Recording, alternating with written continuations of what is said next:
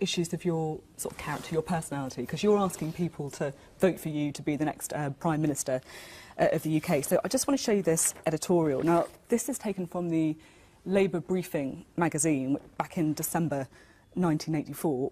Were you General Secretary of the editorial board at that time when that was published? No, I wasn't even a member of the editorial board. You weren't a member of the editorial board? Because according to parliamentary profiles by Andrew Roth, authoritative... Andrew Roth has a wonderful reputation for having the most inaccurate parliamentary profiles known to anyone. So you were not a member of the editorial board of that magazine in December 1984? Categorically No. not? Interesting. I read the magazine, I wrote for the magazine, I was not a member of the editorial board. OK. What it says in the article, just in the wake of the Brighton bombing, an attack by the IRA, of course, intended to kill Margaret Thatcher, which killed 5 people, the British only sit up and take notice when they are bombed into it. How does that make you feel, knowing that you wrote for that magazine?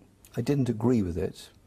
I don't agree with that position. I've always wanted there to be peace in Ireland. I've always wanted there to be an accord, and eventually, in 1994, a ceasefire was agreed. That one disappeared, but the second ceasefire came in 1997. I've always wanted there to be peace, and I really welcome the Good Friday Agreement and all the achievements that it's made since then. So why did you continue to write for that magazine, then?